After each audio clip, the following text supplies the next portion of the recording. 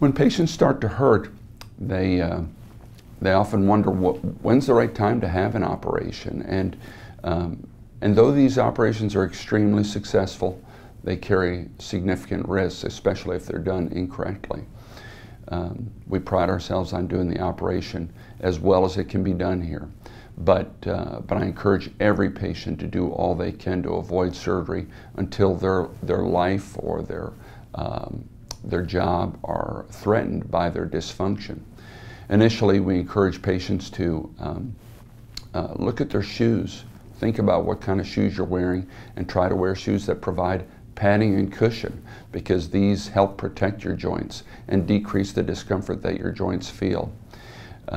Secondary, we start to encourage people to take over-the-counter anti-inflammatory medications like ibuprofen or Aleve.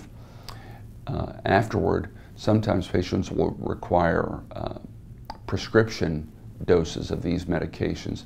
They're very, very helpful at suppressing inflammation, but as patients get older, they start to potentially injure kidneys or cause stomach irritation or even ulceration. So that limits how long you can use these medications. When patients start to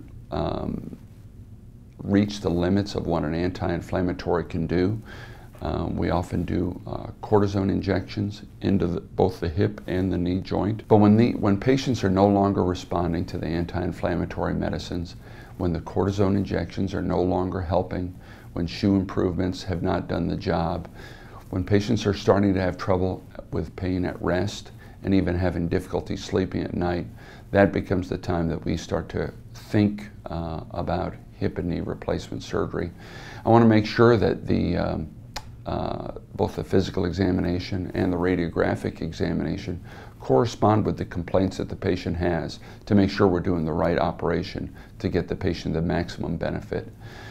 But when these operations occur, again, we do all we can to do them as perfectly as possible, and we educate the patient so they can do the best to take care of the joint in the immediate postoperative period in order to optimize their outcome.